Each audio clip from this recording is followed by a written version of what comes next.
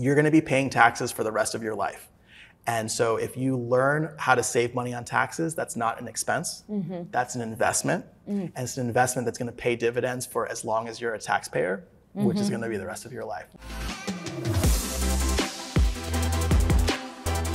What's up, you guys? It's your girl Rose. Welcome back to my channel. Wow, I cannot believe how quickly this year is going by. We're already a few months into the year, which means it is now tax season. Now, I'm sure you're very familiar with the process of filing your taxes. It's something we all have to do every single year, like it or not. But you know what's really uncharted territory? Crypto taxes. For example, do you have to worry about taxes if you made a bunch of money last year? What if you switched Bitcoin into Ethereum? Do you owe taxes? There's a lot of questions, and unfortunately, accountants are not super well versed in this area just yet because it's so new, which is why I'm so excited to bring on a very special guest for today, Thabo Abbate.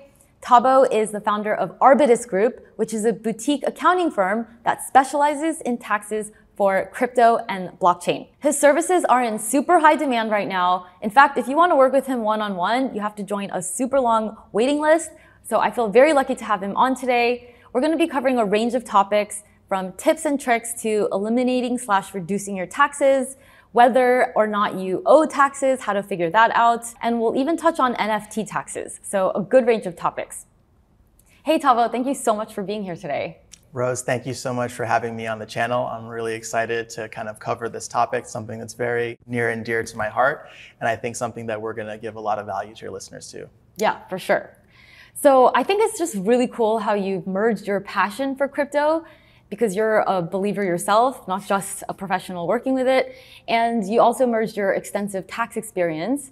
So can we just start from the beginning? Oh, by the way, you have a blast doing all this, which is even cooler. So can you just start from the beginning, how you got started in crypto and all of this? Yeah, from the beginning. So I guess the real way I got started in crypto was back in 2016. I had a good friend of mine from college who was super into crypto very early, was a big Bitcoin guy. And I was living in Miami at the time, and he actually came and stayed and crashed on my couch while he was in Miami for a conference. And every day he came back from this conference super excited and super pumped to talk about Bitcoin and Bitcoin and Bitcoin. And I talked to him, and I was very skeptical at first. I didn't really believe it, thought it was just this weird kind of gambling type thing. And I kept having questions for him, and every question I had, he had a really intelligent, thoughtful answer to. And after that weekend, I was like, I need to do a little bit more research. And that's when I fell down the rabbit hole, so to speak, of learning about Bitcoin and cryptocurrency. And after that, as I just started learning more and more, I realized that, whoa, this isn't just some speculative gambling thing. This is a big deal. This is going to completely change the way that money works, that finance works, that value works. And that's really what got me into Bitcoin. And then after I got into Bitcoin, I got a bunch of my friends into it as well. And we all started out as traders. So just on the side, buying on Coinbase, Binance, Kraken, all those different things and selling, not at a super high level. But I realized that after I'd been trading for a few months and by the way, I'm a CPA and all my friends are CPAs. We're all trading together. After a few months, we realized that we owed taxes on this. And none of us knew how to pay taxes on it. None of us knew the rules. And that was this light bulb moment for me, because I said, oh my God, I'm a CPA, I work in public accounting, all my friends are in the same boat, and we don't know the right way to pay taxes on what we've been doing. There's no way that all these other people out there who are trading and doing the same stuff as us back in 2016 are doing it right, and probably not even doing it at all. And for me, that was kind of a light bulb moment, because I realized that cryptocurrency was here to stay and that you're going to need to pay taxes on it. And no one really knew how to do it and do it right. And that was inspiration behind starting the firm and behind what we started, which was working directly with cryptocurrency investors, educating them and helping them to pay taxes and pay their fair share, but not a penny more. And that's really what got us in the game.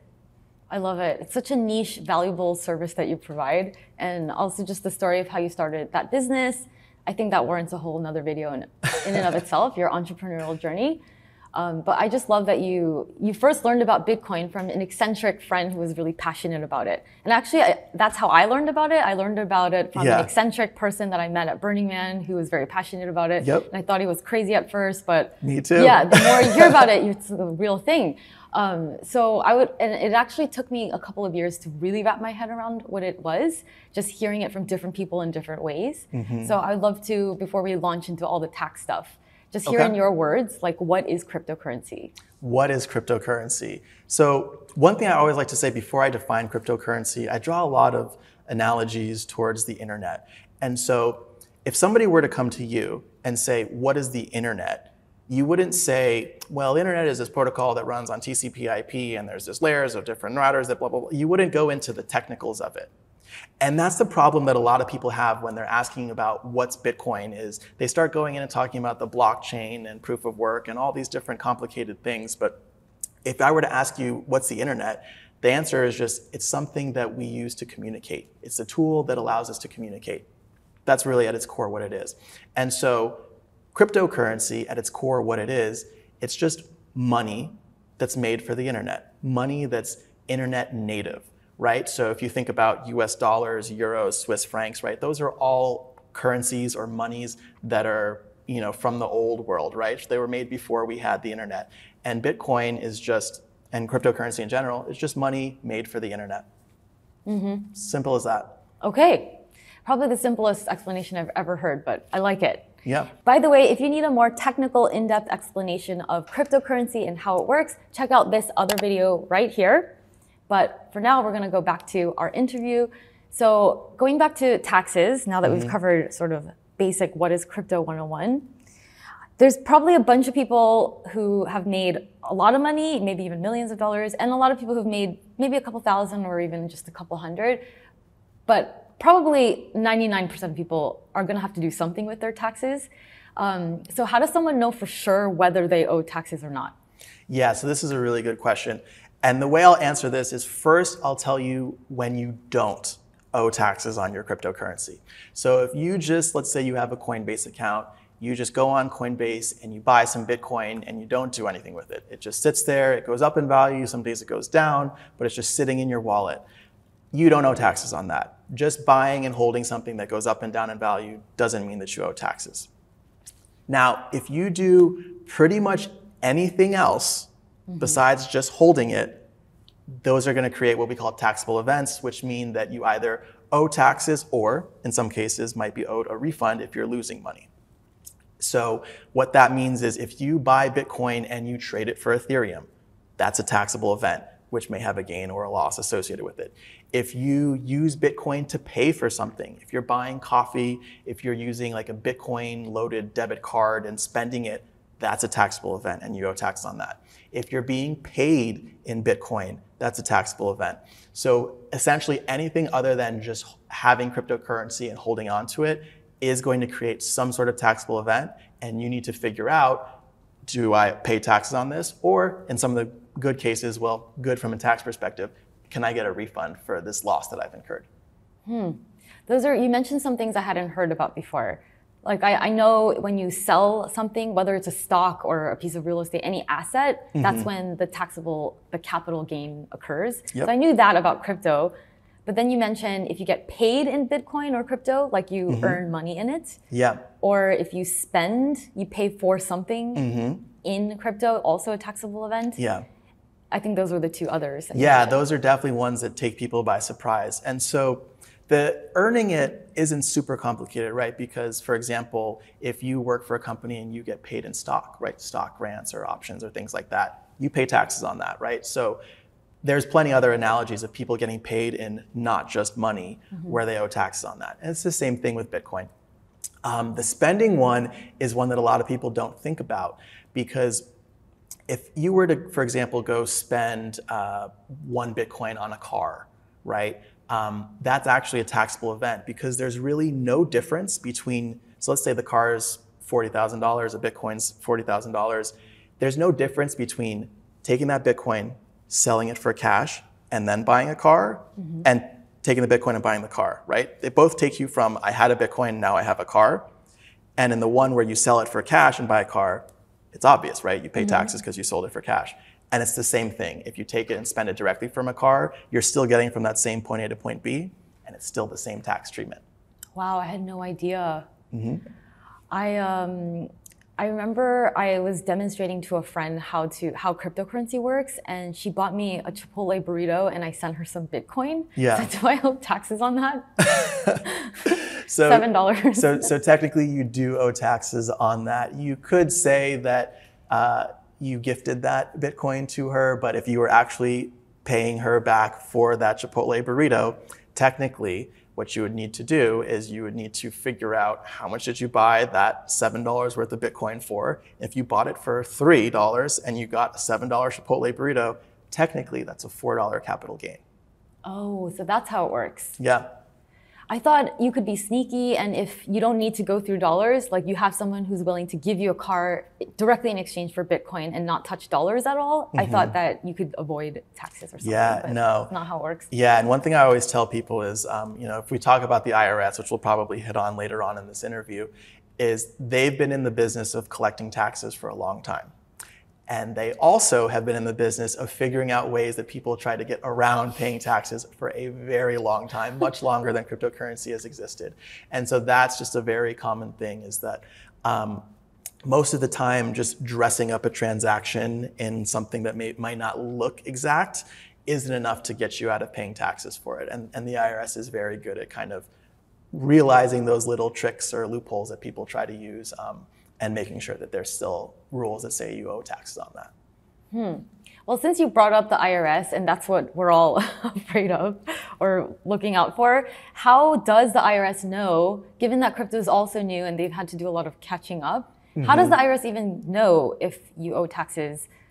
How do they track all of these things, every little purchase you've made with Bitcoin and so on and so forth? Yeah. So for this one, a little bit of history might be super useful. So what the IRS does, and the same way that the IRS figures out if you owe taxes on money you earn from your job or money you earn from a contractor, is when you get a W-2 or a 1099 in the mail, right? Those little forms you get at tax time that say that you made this much money.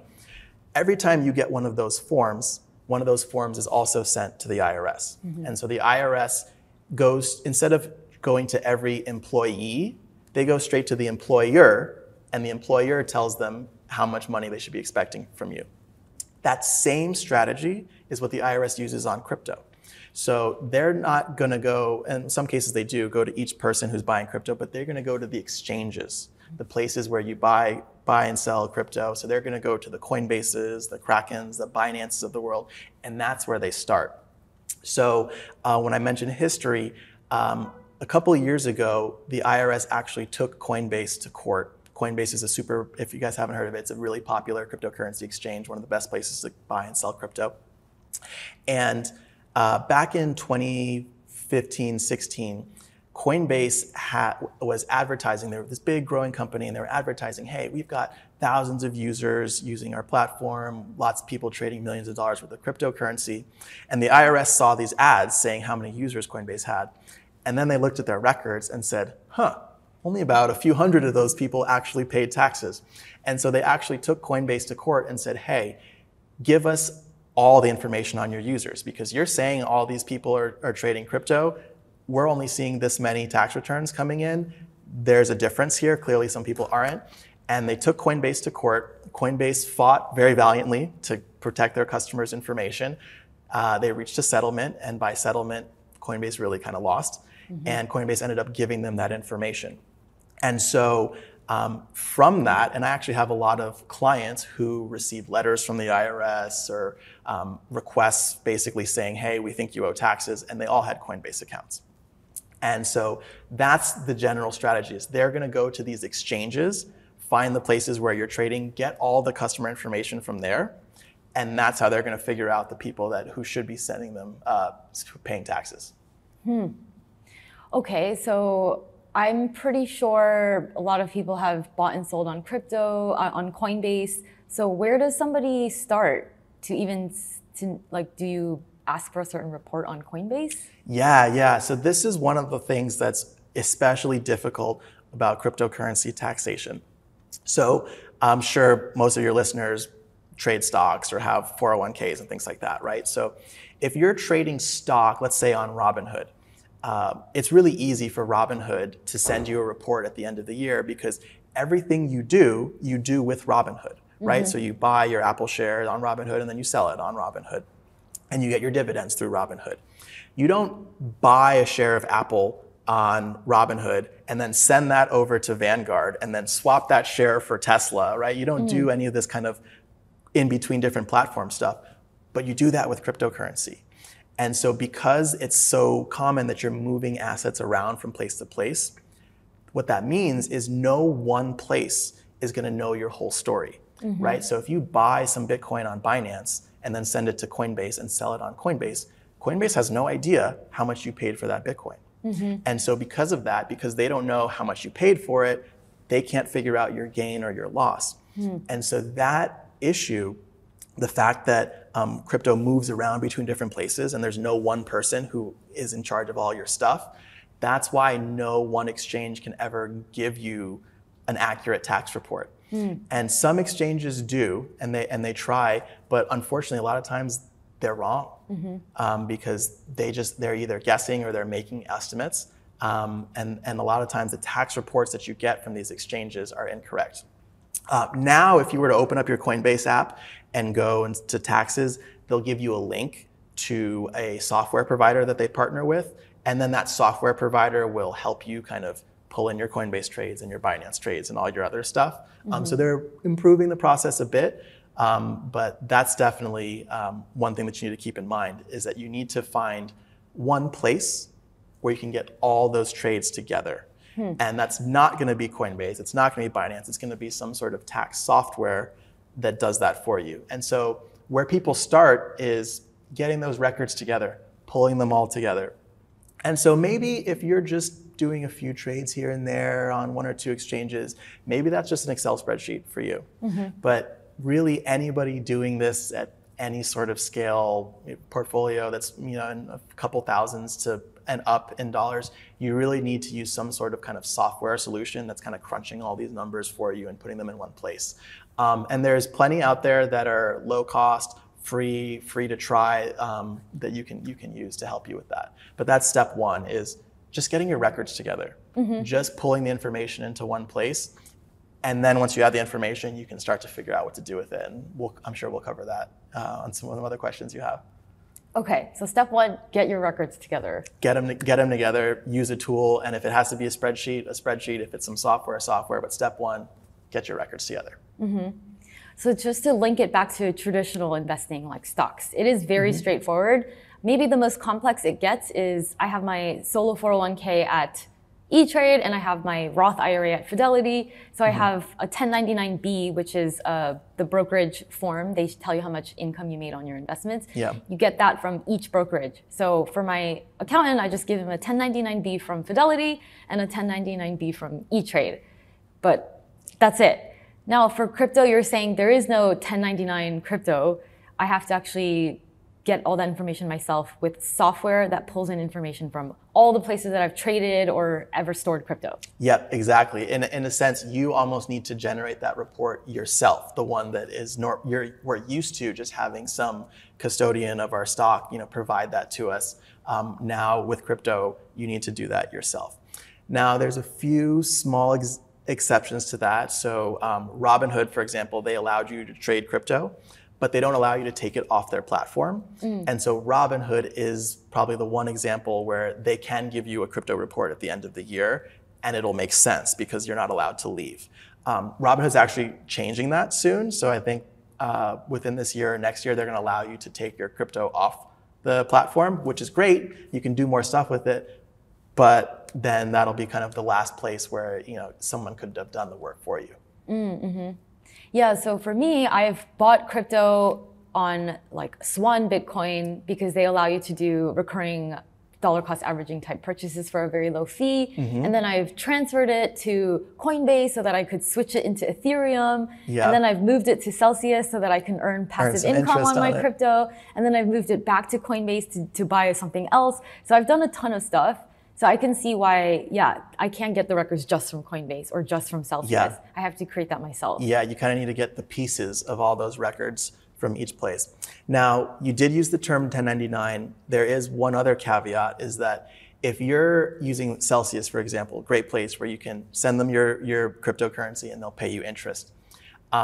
They can send you a 1099 for the interest that they've paid you.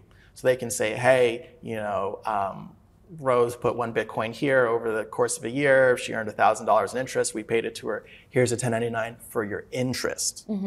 That's different than figuring out your capital gains. Got it.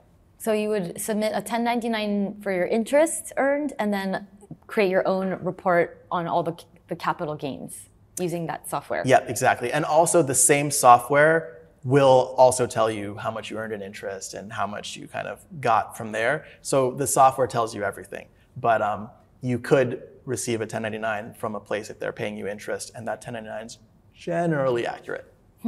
Just for the interest they paid you, not any capital gains. Okay. All right. So as soon as you said software, I think I personally started feeling a little intimidated. Yeah. So is it, and you mentioned there's good free softwares. So is it pretty straightforward to get started? Yeah. And so you're right, the term software can be super intimidating. Let me put it this way. So when you're doing your taxes normally, if for any of you guys who do it on your own, I'm sure there's a lot of listeners who do, you don't print out the IRS forms from their website. You don't get all this paper. You don't pull the tax code and start doing it. You use TurboTax. And that's all I mean by software, right? It's the TurboTax equivalent of cryptocurrency. So it's just the same way that TurboTax pulls all your 1099s together, pulls your W-2s, asks you the certain questions you need to ask. That's a software.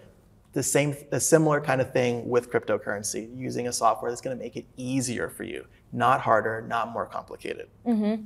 Okay, so you choose a software and then you enter in all your accounts. I have an account at Coinbase, at Celsius, and then they'll just pull in the data and just spit out what you owe in taxes. Yeah, so all the software options out there will link to an exchange. So they'll use an API and they'll pull in just your Coinbase trades, your Binance trades.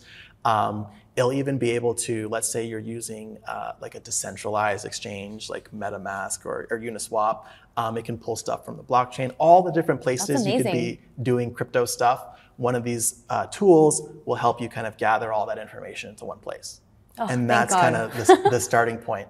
Okay, so what's your top 2 or 3 free and easy to use softwares? Yeah, absolutely. So probably my top one, and this is the one that's kind of partnered with Coinbase and TurboTax, would be cointracker.io. Super friendly, user-friendly interface. They do a really good job kind of making it easy and simple, especially if you're a Coinbase user, you can plug right in with them. Another one that I like, who I've worked with their team specifically, is Zen Ledger. So Zen Ledger, great software, also really intuitive. And there's also a free one that's offered by crypto.com. If you can go on their website, they've got a free tool that you can use as well. Probably not as robust as the other two, but if you're not doing a ton of crazy stuff, free is nice. Also with Zen Ledger and CoinTracker, if you only have a small amount of trades, you can try it out for free. So that's another thing. So you can actually go in, kind of play with this software, use it for a few trades, make sure you like it before you buy it. Okay, all right. So kind of low risk. Okay, good. Yeah, I'll definitely link to all those things below. I'll be checking them out myself, that's for sure. So step 1 is to get your records together using this software, because DIY through a spreadsheet doesn't sound very feasible. What are some common mistakes that people should make sure to avoid when it comes to crypto taxes? Ooh, yeah, common mistakes. So one of the most common mistakes is not taking the time to learn the rules, right? And just thinking that you don't owe taxes on this.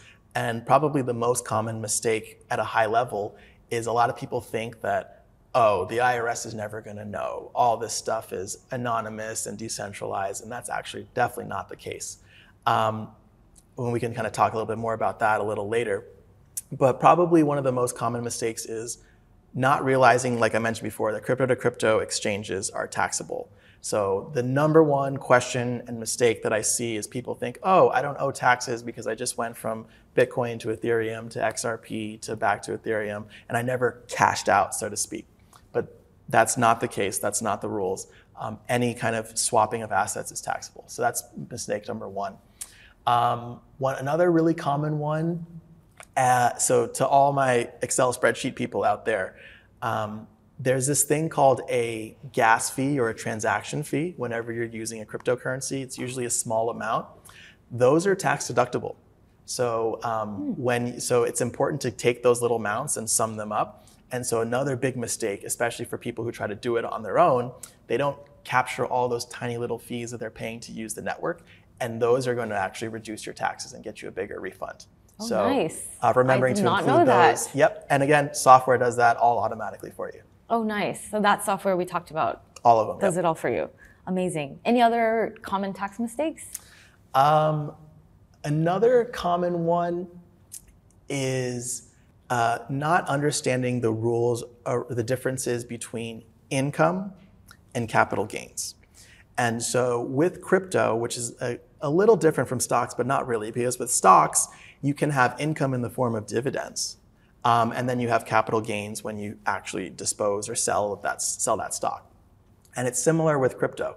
So you can have income, so you can earn interest from like a place like Celsius. You could do something called staking in cryptocurrency, where you basically lock up your crypto and earn small rewards, getting paid in it. Without getting too into the weeds, it's just important to know that the rules around income are different than the rules around capital gains. Mm-hmm. That's kind of another big mistake people make, is not understanding that those are taxed a little bit differently. Okay. Can you give us an example? Yeah. So for example, with income, you owe taxes on that regardless of what happens. So let's say that there's a hard fork, which is this thing that happens. It's unique in cryptocurrency, where like a network might split into two. And then, so like, let's say Bitcoin Cash was an example of a hard fork. So if you own Bitcoin up to a certain date, and then the Bitcoin network split in two because people couldn't agree, then you got some Bitcoin Cash and some Bitcoin. That Bitcoin Cash that you received is income, meaning that you owe taxes on that right away. If you then, so let's say you got that in November, you owe taxes on that for the year. Mm-hmm. You could sell that in February or March of the next year, but the taxes happen right away in the time that you get it. So if you don't understand that and don't understand like when the taxes are due on income, which is, as soon as it happens, that's the thing that can trip people up and cause them to get surprise tax bills. Speaking of surprise tax bills, I'm sure you have a lot of interesting stories, maybe some horror stories of clients who have called you in desperation or just really got hit with like $1 million tax bill. Yeah. Everybody's worst nightmare. Do you have some horror stories that you can share with us? Yeah, I definitely do have some horror stories. So one tip that I always like to tell people about is that you can take out loans against your cryptocurrency. And if you take a loan against cryptocurrency, it's actually not taxable. So let's say I'm going to use big round numbers. Let's say I have $1 million worth of Bitcoin. I could put that down as collateral and get $500,000 loaned to me in cash. And that transaction of me putting my Bitcoin, getting cash, that's not taxable because it's just borrowing. I haven't actually sold my assets. So I actually teach that as a tip that people can use. So maybe you want to keep your Bitcoin, but you need cash. That might be a good way to get it without having to sell it. Mm-hmm. So that's a good tip. What happens is that when you put that up for as collateral, if the value of Bitcoin drops, the person who loaned you that money might panic, and they'll might need to sell that Bitcoin if the value drops. And so probably one of the biggest horror stories I saw was in 2020. There was a big stock market crash and cryptocurrency crash. A lot of these people who had these loans had their Bitcoin basically liquidated because the value crashed, and the companies that gave them the loans had to sell their Bitcoin to cover the loan amount. And then they had to pay the loan back right away? No, so let's say that example where I have $1 million of Bitcoin, get a $500,000 loan. If the value of Bitcoin drops to $500,000, so basically your collateral equals the loan, they'll sell that Bitcoin, pay off your loan. So the good thing is you don't owe any money. The bad thing is you don't have your Bitcoin, and you actually get a tax bill on that Bitcoin being liquidated by the lender. Because let's say you bought that Bitcoin for 100,000, it was worth $1 million when you put it for the loan. Even though the lender sold it at $500,000 to cover your loan and you're at zero, that's still a $400,000 gain in a tax bill. So the biggest horror stories I have were from March of 2020 during the pandemic, where I had all these guys who had been buying Bitcoin since back when it was under $1,000. And they had it liquidated, and not only did they lose their Bitcoin, but they had a big tax bill. So wow. Crypto-backed loans, really great strategy for minimizing taxes, but you gotta be careful on liquidations. Wow. Yeah, because if you can control when you sell the Bitcoin, you can use certain tax tricks to do it in a year that it won't be too much tax. Like when you can control it, that's okay. But when someone liquidates your Bitcoin and you don't find out till afterwards, yeah, that could be a nightmare. That definitely was a big nightmare for a lot of people. And you had to clean up that mess. Yeah, we cleaned that mess up. Another big nightmare, something that I always tell people to be cautious on, is you can also trade cryptocurrency on margin, which is basically just a fancy way to say you can buy and trade more crypto than you actually have in your account using leverage. And that's really great, because you can make a lot of money, but you can also lose a lot of money really quickly. Money that you don't have. Right. And so what can happen is, let's say you start out with $1,000 worth of Bitcoin. Let's say you trade it all the way up to $1 million. And then the year ends, in December, you've got $1 million and you owe taxes on that. If you then lose all of that money the next year in January or February that you made trading on margin, you still owe the taxes. And so another big horror story I've seen is clients who make a ton of money trading on margin and then end up paying more in taxes than what they have at the end of the day, because they can lose it all just as quick. And they didn't set aside some of those profits to pay the tax bill? No. If they had set aside money, then they would have been okay. Then you would, even if they lost all the money, at least they set aside to pay for the taxes. So that's definitely a big takeaway, is if you're making a ton of money on crypto, take a little bit, sell a little bit if you need to, set aside that money to pay taxes, so that you don't get stuck in one of those situations. It's just like being self-employed. You have to put away money for taxes. Yeah. So let's say in 1 year, you traded on margin, you turned $1,000 into $10,000. We'll just use clean numbers. So you made $9,000 in 2021. So then the smart thing to do is set aside about $3,000, a third of that. Just put it away, do not touch it. You will owe that money for 2021. Yeah. And then in 2022 is a different tax year. Exactly. So if you lose a bunch of money, you'll get a refund for 2022, but you still owe a tax bill for 2021. Yep, exactly. And then also, one of the things that's kind of unfortunate, and I feel like we're talking a lot of like gloom and doom in this first part. We're going to get to like strategies on ways to save and ways to use this to your advantage. But another thing that a lot of people don't realize is that when you're making gains, the IRS wants all their money and they want it right now. When you're taking losses, there's limits to how much of a loss you can claim in any given year. And so if in year one you make 100K in gains, and then in year two you take 100K in losses, you're oftentimes not able to take that full amount of a loss on your tax return, and you might need to spread that out over time. So that's definitely something to understand, is that when you're making money, you owe it right away. When you're losing money, you might not be able to claim all those losses right away. You have to phase it out. Yeah, there's certain limits, which might be a little too in the weeds, but the point is that there are limits to how much you can take as a loss on capital gains, on capital losses per year. Got it. Well, I have a feeling 2021 was a good year for crypto, so most people will owe, if anything. Maybe this year will be different. Yeah, and the thing is, you want to owe money, because if you're owing money, that means that you made money. Exactly. Generally speaking. So, nobody likes paying taxes, and we don't either, and I don't personally. But it's something that we have to do, and so it's understanding it's your obligation. You got to do it. Just make sure you're doing it right, and that you're not paying any more than you need to. Just your fair share, nothing more. Got it. So something that's really hot right now these days is NFTs. Super hot right now. I do want to talk a bit about taxes for NFTs, because there's taxes for the creator of the NFT and then the buyer of the NFT. So, well, first let's just rewind, like what is an NFT and then how do the taxes work? Yeah, so if you remember, we talked about what is cryptocurrency, right?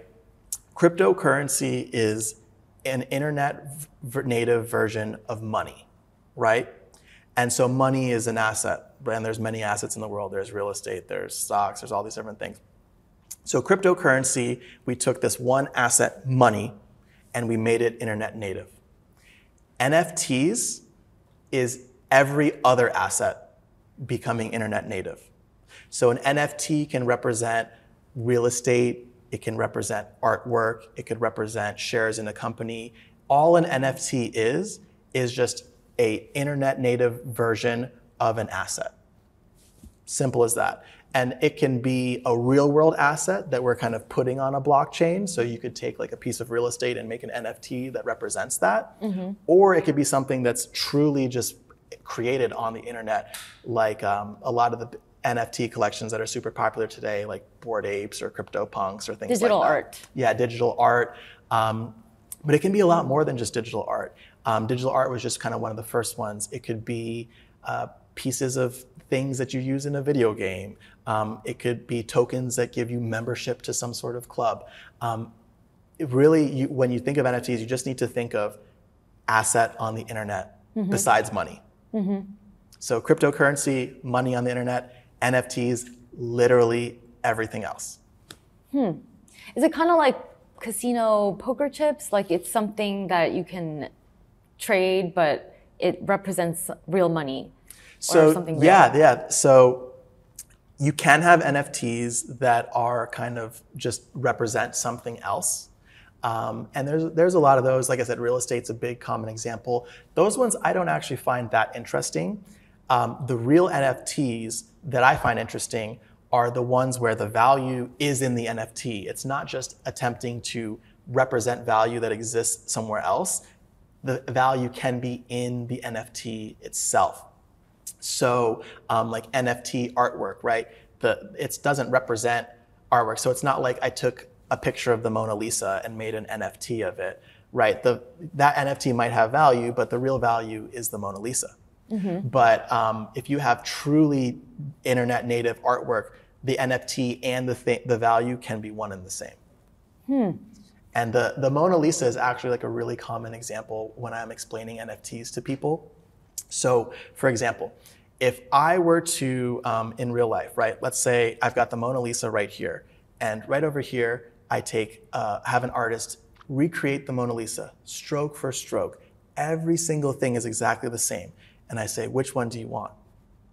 You want the original, right?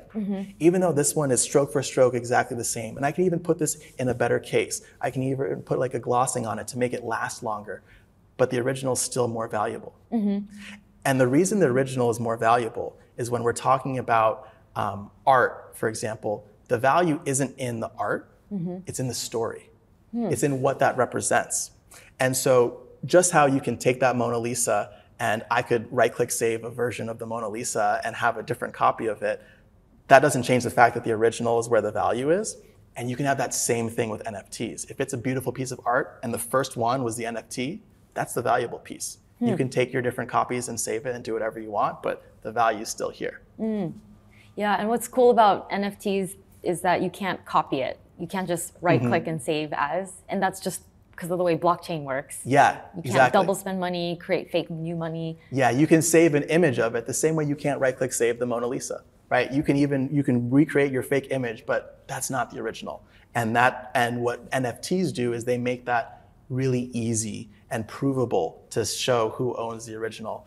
It's funny, there's probably not anyone on earth who could say with 100% certainty that the Mona Lisa in the Louvre is the original. True. Who knows? It's been hundreds of years. Somebody could have swapped it out for a fake, done whatever. We're just kind of assuming that they've done their homework. But with NFTs, you don't need to assume. You can just look on the blockchain and know that's the original. That's cool. I never thought of it that way. Yeah. So then how do taxes work for NFTs? Yeah. So how do taxes work with NFTs? So there's two ways that we want to divide this. There's the taxes for the person creating the NFT, and then there's taxes for people investing in NFTs. Let's do the creator first. So if you're creating NFTs, this is really the same as if you were an artist creating paintings and selling them, right? When you create an NFT, the creating of the NFT is not a taxable event. Just like if you go in your bedroom and you paint a painting, you don't owe taxes on that, right? So it's the selling of it that generates income. So if you make an NFT collection and you sell that, the dollar value of what you get in return is income. So if you sell it for a few Ether that's worth 10 grand, you have 10 grand in income. Okay. Income. Now, if you then sell that Ethereum down the road for $8,000 or $12,000, then you might have another capital gain or a loss on top of that income, but the income amount is locked in at the time that you get it. Got it. Okay, so creator. If you create an NFT, sell it, that's income. If you then do something with the Ethereum that you received, that's a side thing. Also, if you're a creator making NFTs, just like when we talked about mining or earning income in other ways, you can deduct those expenses. So the gas fees that you spend setting up your NFT contract or sending things out, any materials that you needed to do, right? You're a business. When creating the art. Yeah, so whatever expenses you had associated with that art, whether it's on the blockchain or not, those can all be taken as a business expense and a deduction. So those are the things that creators need to keep in mind of. Income when I sell it, make sure I get my expenses too, and then I only pay taxes on the net. Now, then we have investors. So these are people who aren't creating the NFTs, they're buying them. They might be buying them because they love them, right? It might just be the same way, you'll buy a piece of a painting that you like to hang up in your house just because you love it. You might buy an NFT for that reason. Or you might be buying it as an investment. You might think that this is going to go up in value. Same thing with art. There are people who buy art just because it's an asset. And actually art is a pretty well-performing asset that has done really well. So it's no surprise that people are investing in NFT art as well. So when you're buying or investing in NFT, first off, generally when you buy an NFT, you're paying for it in cryptocurrency. Okay. Usually, if you're buying on OpenSea, which is a really popular NFT platform, you're paying in Ethereum. There's somewhere you can pay with Solana, other currencies. But regardless, if you're buying an NFT with cryptocurrency, there's going to be a taxable event on disposing of that cryptocurrency. So if you bought one Ethereum for $1,000, it then goes up to $4,000, and you buy a $4,000 NFT with that Ethereum, the buying of the NFT is actually also a sale of that Ethereum. Okay. And so the gain or loss on that is something that you incur by buying the NFT. Kind of like what you said about the car. If you buy a car with Bitcoin and the car is worth 40,000, but you bought the Bitcoin at 10,000, then you've got a gain. Okay. Also losses too, works both ways. So that's the first thing you need to keep in mind when you're an investor in NFTs. Now, after you have the NFT, it'll go up and down in value. And if you then sell that NFT, let's say you bought it for one Ethereum, which was at $4,000. You turn around the next day and sell it for 2 Ethereum, keep it the same price, 4,000, so it's 8,000. You would then have a $4,000 gain on the sale of that NFT. Now, the one thing that's actually not clear is, do you consider that a capital gain, a normal capital gain, or selling artwork? And this is a kind of niche thing, but there's actually different tax rates for the two. So most tax professionals consider selling NFTs artwork, so there's a slightly higher rate on those. But regardless of and that's kind of a little more niche than you're asking, but either way, there's going to be some sort of gain or loss when you sell it. Got it. Okay, so it's pretty straightforward. Yeah, very similar than for cryptocurrency. The main nuance is you got to understand buying the NFT for crypto is taxable. And when you're disposing of it, if it's artwork, then there's a different tax rate for artwork. Got it. Good to know, good to know. So we've touched on a lot of different things, a lot of things to not do and be careful about. Can we just wrap it all up in a bow? And what are tips and tricks to eliminate or minimize taxes? Yeah, absolutely. And this is the part that I like to talk about. This is the part that gets me excited because the happy stuff. Like, yeah, now we can talk about saving money and making sure that you keep what's yours. So one of the first tricks that I love to tell people about, and tricks probably not the right word, strategy, is that understanding the difference between short-term and long-term capital gains. And so for those of you guys that aren't familiar, and this is the same as with stocks. Yeah. If you hold something for more than a year before you sell it, that's a long-term capital gain. If you buy it and sell it in less than a year, that's a short-term capital gain. And long-term capital gains are good because there's a limit on how high they can be taxed. They get taxed at a lower rate. So one of the first strategies is patience, is understanding that if you wait until that 1 year mark to sell your NFT or your cryptocurrency, you're going to be taxed at a lower rate, and that's going to end up saving you money. So tip number one is understand short-term versus long-term capital gains. Tip number two is always understanding how much you paid for something, or the correct accounting term is your basis in something.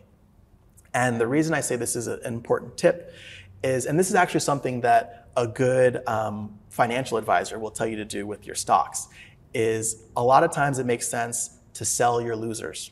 And they say that for people who invest in stocks all the time, is if you have a cryptocurrency that has lost value, a lot of times it makes sense to sell that because you're going to then get that loss, which is going to reduce your income. And so it's important to always kind of know which cryptocurrency, if I sold it today, which would be a loss, or which ones would be a gain. And that sounds like a lot to keep track of. You're probably like, oh my gosh, I've got 10 different cryptocurrencies, and the price changes every day.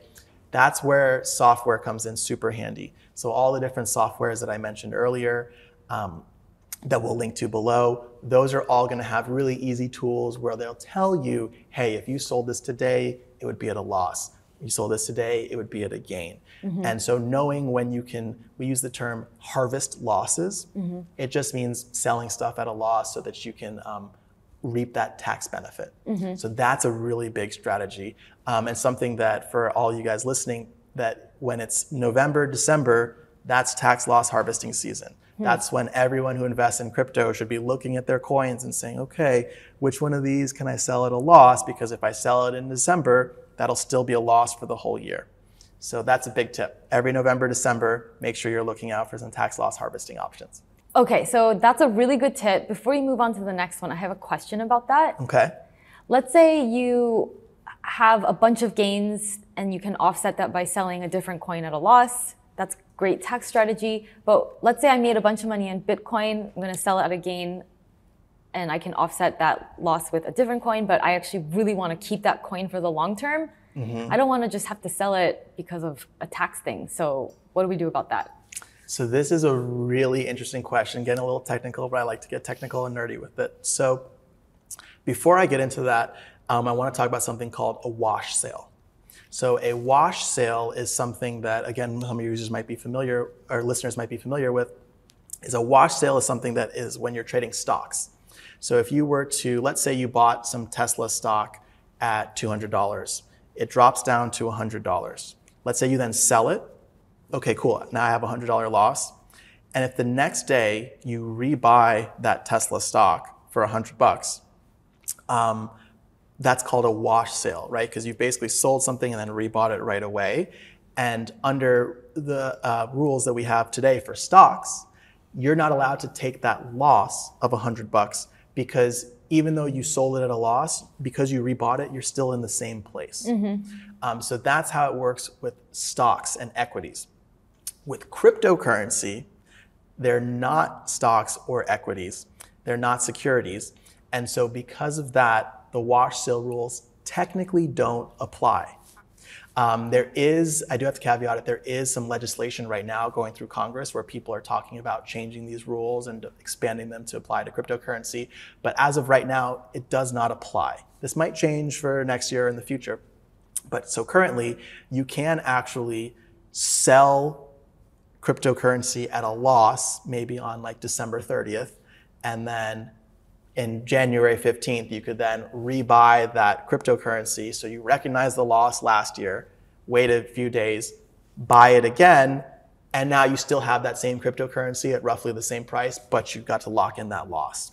So understanding that rule and navigating that is something that we have done with a lot of our clients. It's a little bit more advanced because you kind of need to think through the selling it, taking the loss, and then buying back in. But it is something that you can do as of now, but who knows what's going to happen with that legislation that's in Congress right now. Nice. It almost sounds too good to be true. So probably the government's going to do something about that. Yeah, but it's totally legal and it's totally allowable under the rules as it is today. Cool. All right, so moving on to some other tips and tricks to save money on taxes. Yeah, absolutely. Okay, so we talked about tax loss harvesting. We talked about short-term versus long-term. Another one, and I want to kind of make sure, I've kind of mentioned it before, is understanding the income rules around cryptocurrency. Now, again, this is one where there are some pending lawsuits and legislations where people are trying to maybe change these or get clarity. But as of right now, the way it works is that if you earn cryptocurrency as income, that needs to be taxed as income. And the types of income can be if you receive cryptocurrency from a hard fork, that's considered income. Whether you get it from an airdrop, whether you earn it from staking, passive income as interest from like a Celsius or a BlockFi, all those things are different types of income. Now, one tip there is that, and this is really important for airdrops and hard forks, and without kind of going too into the details, if anyone's not familiar with an airdrop or a hard fork, it's essentially when you have cryptocurrency sent to your wallet that was kind of created from out of nowhere. So whether it's Bitcoin split in two, and now you still have your Bitcoin, but you have this other new hard fork version, Bitcoin Cash or Bitcoin Gold, whatever you want to call it, or if people just kind of it's called airdrop, where they just give out cryptocurrency to different wallets. So if you get one of those, which is pretty common, it's only considered income when you claim it. And so this is something that I always kind of talk people through, is saying, okay, yes, you got this cryptocurrency for free. If you claim it, it's considered income and you owe taxes on it. If you just leave it there, if you never go through and claim it, you don't owe taxes on it. And so that's something that people need to be thoughtful of. If you're kind of one of those people who's getting a hard fork or an airdrop, is just keeping tabs on those rules. Because what can happen is you can claim it today and it might be worth something, and you owe taxes as income. And remember, income gets taxed higher than capital gains. And then if you sell it for a loss later, you're getting that deduction, but it's a capital loss. And that's going to reduce your capital gains, which is at a lower rate. So you can actually put yourself in a bad situation by claiming things that are kind of, you think might be worthless, just because they seem like having value at the time. So that's another tip. To not claim free or to crypto. just know that as soon as you claim it, that's when you've got income. Oh, so you could claim it later. Is that what you're saying? You could claim it later. You can, so for example, if you get an airdrop on December 30th, maybe wait till January to claim it, because then you get a whole another year before you have to pay taxes on it. Okay, so being smart about when you claim that income. Exactly. Because you don't have to claim it right away. You don't have to claim it right away. And if you do claim it, it's income, which is taxed at a higher rate. So just keep being mindful of that, knowing when and knowing the rules. Is it an option to not claim it? Of course, yeah. So some airdrops, the way it'll work is if you're holding the cryptocurrency in your own wallet, it's always up to you to claim it. If you have coins on like Binance or Coinbase, a lot of times when an airdrop or hard fork happens, they'll give you those coins, a lot of times without you asking for it. And if that happens, you have no choice. They've actually given you income against your will, which is a really unique thing about cryptocurrency, in that through these airdrops and hard forks, you might get income that you weren't even expecting. And in some cases, it can be a lot. And so it's definitely something that unique to cryptocurrency, and that I think there's gonna be some changes as this industry gets older and evolves. There might be, give you options as to whether or not they give it to you. But as of now, that's how it works. Awesome. Is that it for your tips and tricks? Yeah, so we've talked about being smart about short-term, long-term. We've talked about tax loss harvesting. We've covered a couple of the different income items. So I think those are some really good kind of fundamental tips and tricks for people to keep in mind. And then really the overarching ending tip is that the first step is just getting your records together and using something to do that. So using those software tools, having someone that software help you kind of get everything together and figuring out where you stand, right? Because so many people are petrified at the idea that, oh my gosh, I might owe taxes on this. I don't understand it. So they just avoid it completely. And they avoid it completely. But you would be amazed how many people come to us thinking, hey, I probably owe like $100,000 in taxes, help me out. And then when we run the numbers, we actually realize that, hey, if you run these numbers correctly, you actually lost money and you actually are owed a refund. And there's so many times where that happens. And that actually leads me to one more bonus tip that I'll throw in there. And it's when you are trading cryptocurrency, you as the taxpayer, you actually have some choices that you can make in how you pay your taxes. And that's through something called a calculation method. And so what that means is I can have 3 people who all buy Bitcoin on the same day, sell it on the same day, buy some more on the same day, sell it all on the same day. They've done exactly the same thing. But I could run their numbers and all 3 of them could owe different amounts in taxes and they can all be correct.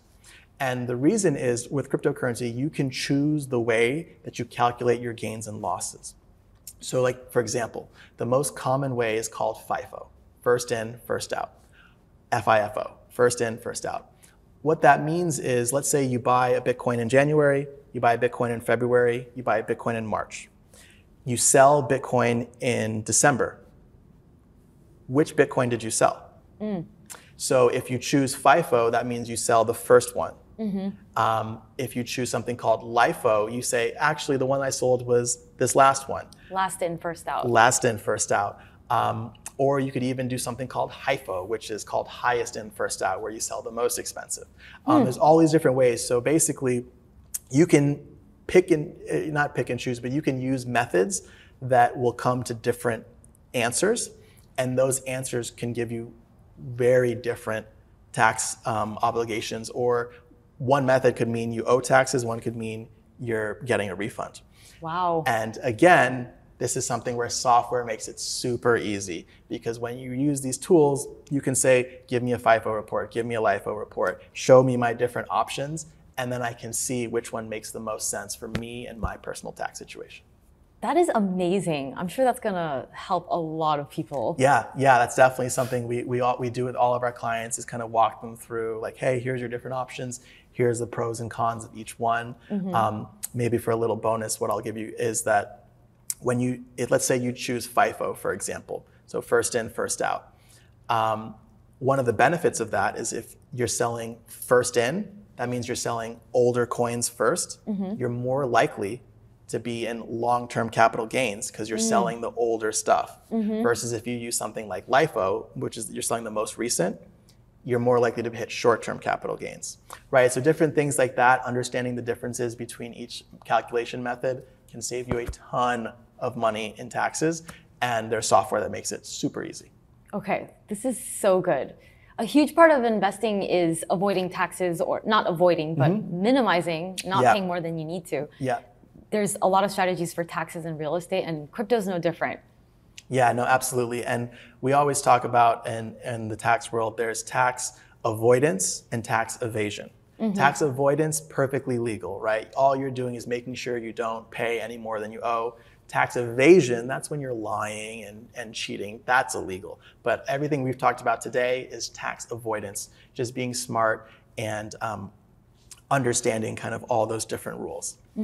And one other thing that I want to make sure that people understand, since we're talking about avoidance and evasion, is that every single person should really take a look at their actual tax returns.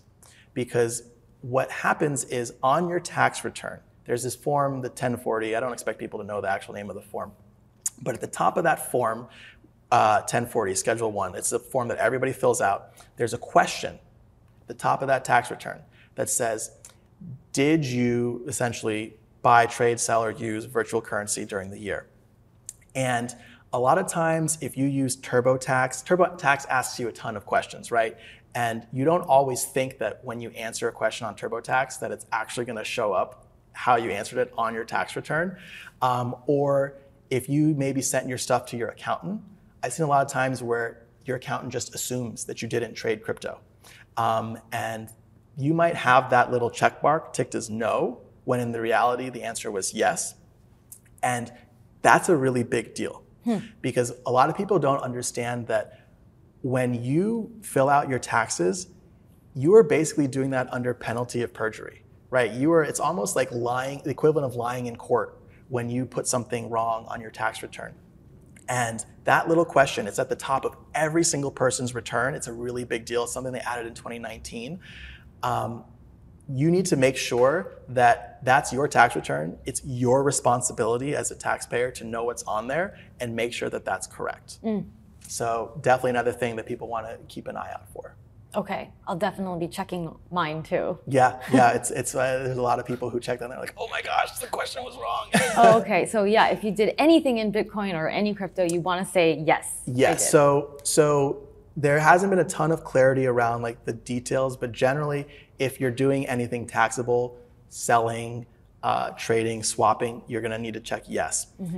If all you've done is just hold or maybe just bought cryptocurrency, you can probably check no, but to be honest, I tell all my clients, even if you've just bought and didn't sell, just check yes to be safe. Yes, better safe than sorry. Yeah. Well, thank you so much for making a really dry topic really interesting. I've learned a bunch, and I'm going to go get on this software right now and talk to my accountant about it. And I wanted to give you an opportunity to just clearly, because you're so passionate about it, otherwise how can someone make such a dry topic interesting? What do you think, what does crypto mean for the world and for the future? Yeah, absolutely. And for me, I kind of alluded to it earlier, the reason I started this firm and I'm in this business, I'm not really here to make money. I'm here because I'm super passionate about what cryptocurrency can do and what cryptocurrency means. And I'm just taking the skills that I have and doing my part to kind of make this industry more legitimate and make this industry more successful. And so to me, cryptocurrency is money, but it's money created by the people. It's not controlled by different governments. It's not controlled by bureaucrats. It's money created by the people for the people. And the value in it comes from the people. And the reason I got so into cryptocurrency was all the different ways that this money, which is by the people for the people, and it's internet native, the way that it can improve people's lives, the way that it can make it easier for people with families in remote areas like the Philippines or in Southern Africa to send money back and forth. The way that it can empower people who maybe live in Venezuela or Zimbabwe who don't have currencies that are strong and stable. It'll give them some way to save their wealth. The way that you can take your Bitcoin with you anywhere you go and no one can steal that from you. All these different things that cryptocurrency can be used to improve the world, to improve people's lives, to have more inclusion. For example, with a lot of people in this world are unbanked. They don't even have bank accounts. If you look up the statistics, it's really shocking how many people can't access basic financial services because they don't have a bank account. But with cryptocurrency, all you need is a smartphone. And almost all the world has access to the internet and smartphones. And so you can put financial tools in the hands of people who never had them. You can improve the finances of people in the existing system, and you can do it all with this open, permissionless, free tool that's made by the people. And when I finally understood what that meant and the impacts that it could have on the world, I was all in. And I've done and dedicated my career towards promoting that vision and towards making it more easy and accessible for people. Wow, I just got chills. Thank you for all the work that you're doing. Thank you, I appreciate it. And thank you so much for having me on the show. It's been absolutely a blast. Yeah, it was fun. I learned a lot. So if someone wants to learn more about you, about your services, or just learn more about crypto taxes, where can they find you? Yeah, absolutely. So we actually have a course that we teach. And when I say course, don't get too intimidated. It's something you could do in like a weekend, where we teach all the nitty-gritty crypto tax rules that you need to learn. And so it's really funny. I have a lot of traders who are clients who they'll spend thousands of dollars and months trying to learn how to be a little bit better and earn 1% more money in trading, but they won't spend a weekend learning how to save 30-40% in taxes. And so we teach all those strategies. So I go really in depth in the videos, teach you all the different things that you need to know. We've talked a lot about software in this course. I actually bring in all the software providers and they demo the software, and we teach you kind of click by click how to use all these tools, how to take all these things that we've talked about and put them into practice, and we've condensed all those into our course. And so we'll definitely leave a link for anybody who's interested in that course. It'll absolutely save you money in taxes. And what I always tell people is you're going to be paying taxes for the rest of your life. And so if you learn how to save money on taxes, that's not an expense, that's an investment. And it's an investment that's going to pay dividends for as long as you're a taxpayer, which is going to be the rest of your life. Right. And so anybody who's interested in learning more, really grasping this topic and making sure that they're on top of their finances, absolutely check out our course. If anybody wants to get in touch with me personally, you can find me on Twitter at Thabo Abbate. That's the easiest way to tweet at me. And of course, you can also check out our website, which is www.arbitusgroup.com. Okay, awesome. Okay, I will drop links to everything you mentioned below in the description, so definitely go check them out. And that is it for today. Thank you so much for joining me. I hope that what you learned will make tax season a little bit less stressful for you this year. And if you haven't already, please subscribe to my channel. I post new videos about making money, saving money, and investing money every single week. So I will see you next week, same time, same place. Bye.